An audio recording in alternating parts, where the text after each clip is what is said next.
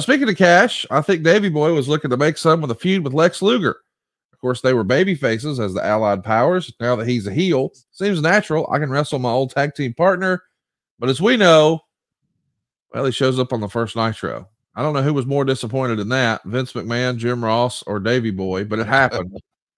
Bulldog probably left in the dark about Luger leaving too. It was a surprise to everybody, huh?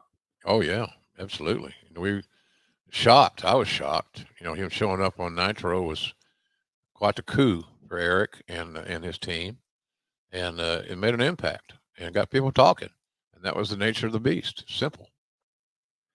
Did you think he was hot about it, or is it the boys taking care of the boys? I know that we're supposed to keep the office, quote unquote, in the dark. I get that, but what's the protocol for talent in a circumstance like that? What do you mean exactly? I'm not sure I follow you. Well, like if you're jumping and you're leaving, are you supposed to give them a heads up, or is it truly one of those?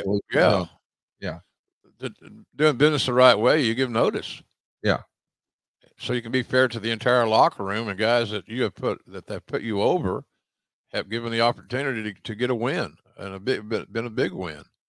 So, but there was no communication like that to my knowledge.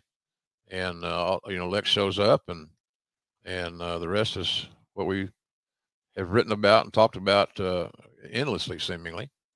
But nonetheless, it should be, everybody should give their notice. Everybody should do things the right way. I think sometimes, of all the people in the pro wrestling world, nobody takes having a loss harder than a talent. And that, to be honest with you, kind of annoys me. It's fiction. Right. And somebody helped you with a win to elevate your situation. The least an individual can do is return the favor.